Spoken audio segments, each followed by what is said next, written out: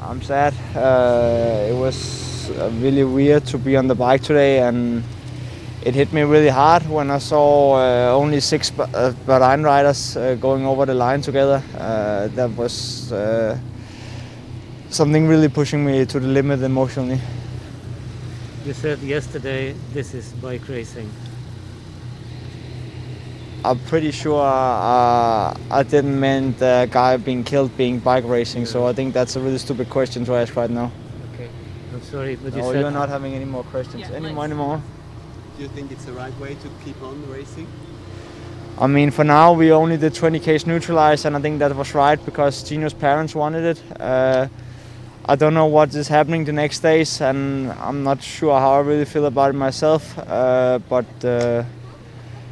Yeah, right now I just want to go home and sleep.